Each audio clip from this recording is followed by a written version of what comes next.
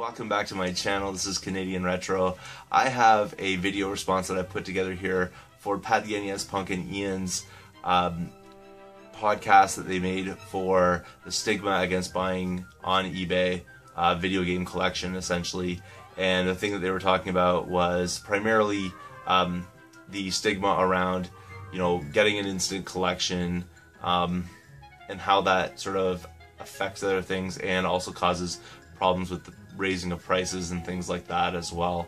So I'll get into that, my thoughts on that, because my perspective is a little bit different, and I don't think it's entirely different, but it's a little bit different than really what they were mentioning, because for the most part it made it sound like you know, people that were amassing video games very quickly weren't knowledgeable about games, or this kind of thing, like didn't have really an interest in it, would lose interest and disturb collection immediately, kind of thing, or within a couple of years. Now, that being said, I've only been collecting for, you know, maybe a year and a half for the NES, so who knows what the future will bring. Maybe their predictions will come true as far as I'm concerned, but I don't think it's going to. I'm planning on holding on to this stuff forever, basically.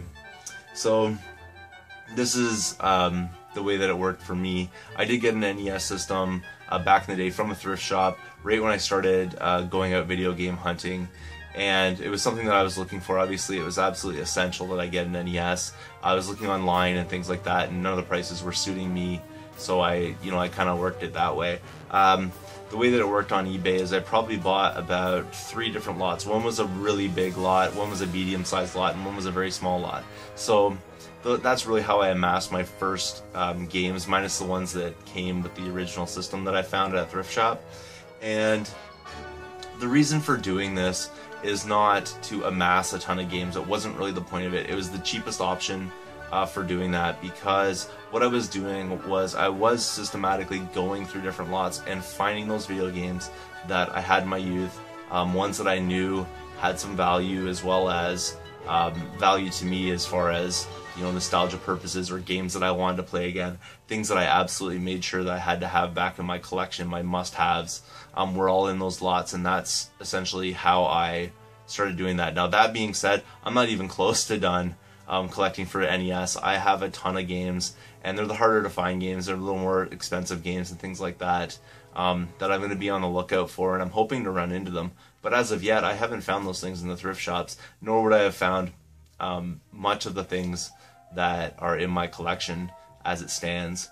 So what I'm going to do here is I'll actually show you my collection, and not for the sake of like showing off or anything like that, just to give you a general idea of what I've got in there. I'm not going to go through title by title, but just to give you like an overall overview of the number. Alright, I apologize for the lighting here. There's not much I can do about that. Try to have a light here on it, but it's just sort of very reflective and things. Maybe that speaks to the shininess of my cartridges, though.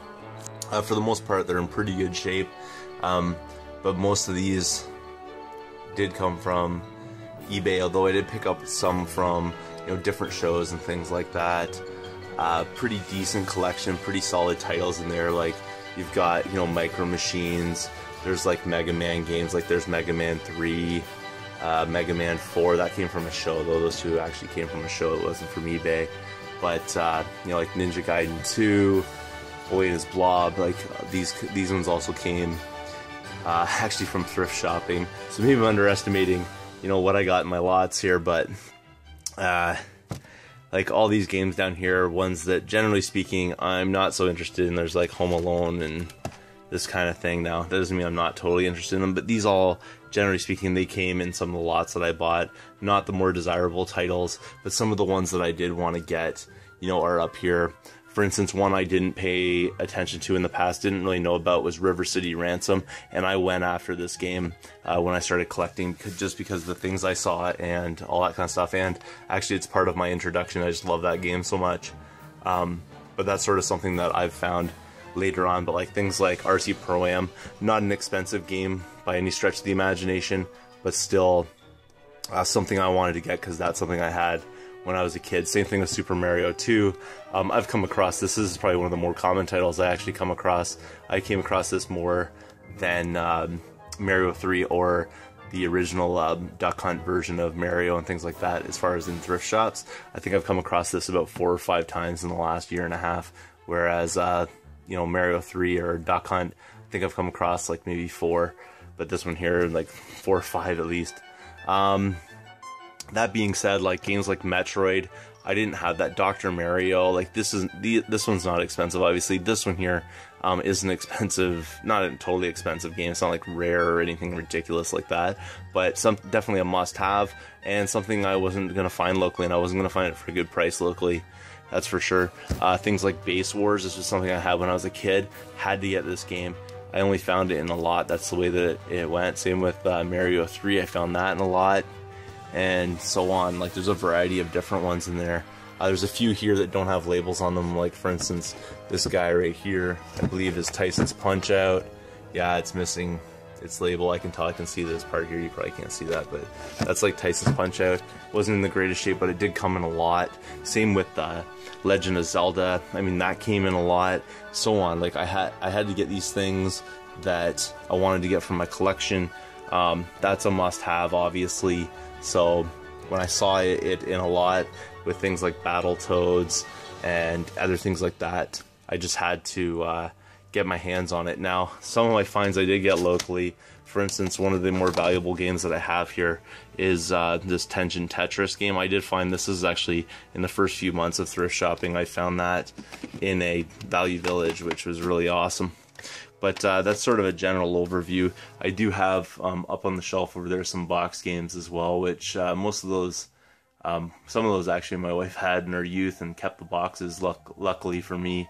And some of them I did like local trades for the most part, and a couple of them from shows, and I think maybe a couple came from eBay.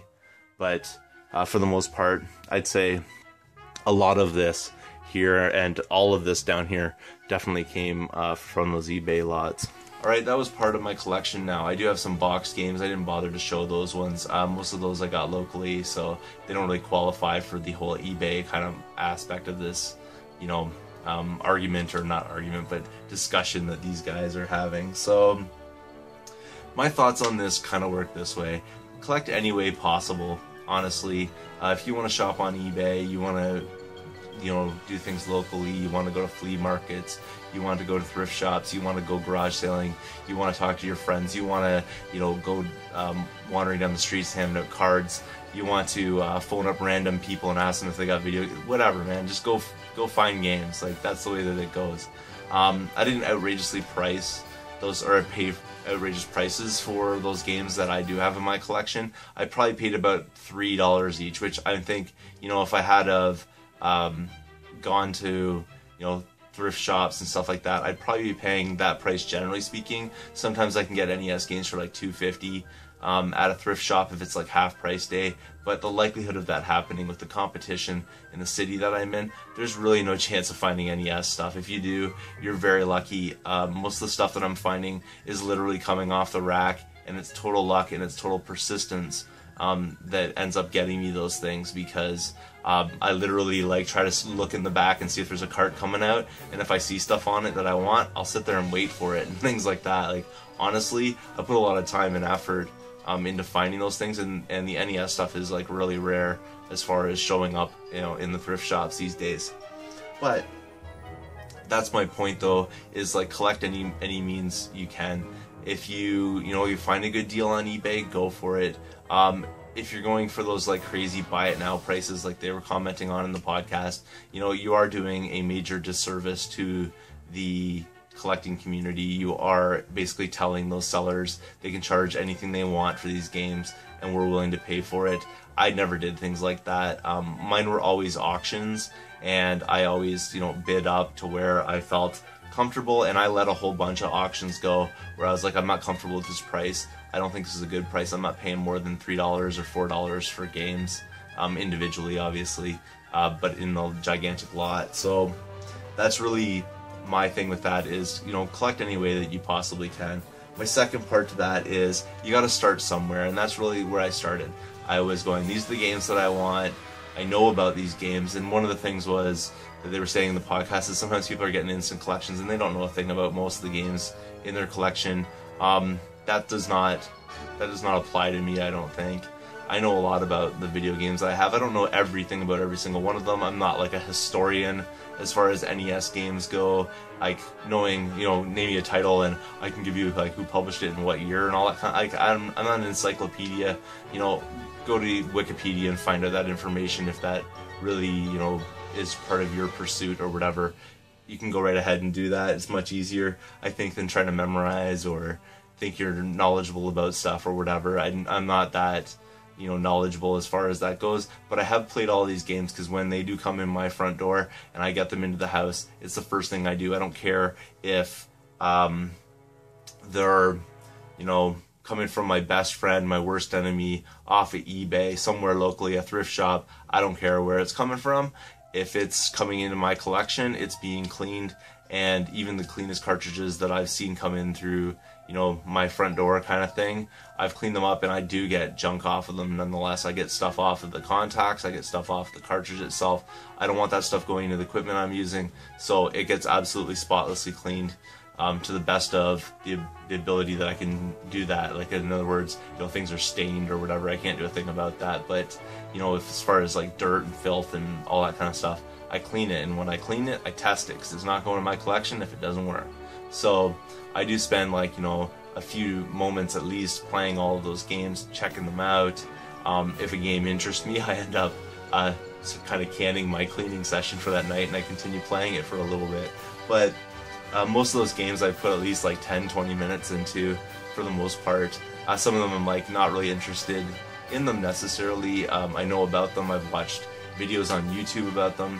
Whenever I was buying one of these lots, I also did my research on each individual game that was in it. If I hadn't heard of it before, I hadn't seen it before, I hadn't played it before, I went online and I looked up like the gameplay of it and all that kind of stuff. Those games weren't really deciding factors for me because I was targeting the ones that I really wanted from those lots. But again, like I was saying, my knowledge base obviously increased by doing that, but you gotta start somewhere basically. If you want to get collecting, you gotta basically use all the avenues of getting games and stuff like that, and that was one that was really open to me because of the climate I'm collecting in, and it's very hard around here to get good NES scores. I feel garage sales are sold out immediately, thrift stores are hit up constantly.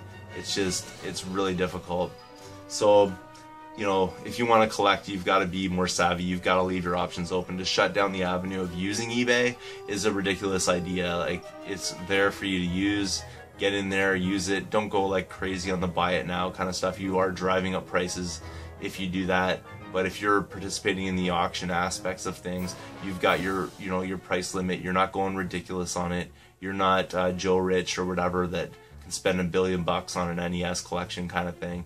Then you're treating it right. Now, other people, they got the money to blow, they don't care if they're blowing 20 grand on it. That's their own business. They can spend their money any way they want to. I think that as far as like the comments though on getting your collection like insta collection kind of thing, I don't think mine's an insta collection. There's a lot more to be added to it, but it really depends on your knowledge base. Like, I have that history with the NES, so I really know like a lot about the system. I was around when it came out, just like these other guys. Like, I played with it, my friends had it, we traded games, we talked about games, we looked at magazines that had video games in it, all that kind of good stuff. That was the schoolyard talk, that was everything. So our knowledge bases are from that. And as far as getting those things very quickly, the way that I got those 150 games, even though they're not all from eBay, that I got them relatively quickly within a year and a half. That doesn't mean that I'm less knowledgeable or something like that about these things. It's just I didn't start collecting them until that recently. Now, I don't know if I've touched on everything here. It's kind of getting late, so I'm gonna have to cut myself a little bit short, but those are some of my ideas surrounding this particular topic. Thanks again for watching. I'm not going to promote myself here. I usually say things like, if you haven't subscribed yet, please do, and all that, even though I just said it, which is kind of ridiculous. But I'm not going to promote myself here because that's not really the point of it. The point of it is, to engage in this part of the conversation and to show different aspects of the things that they were talking about in their podcast. So thanks again for watching, and I'll see you all later.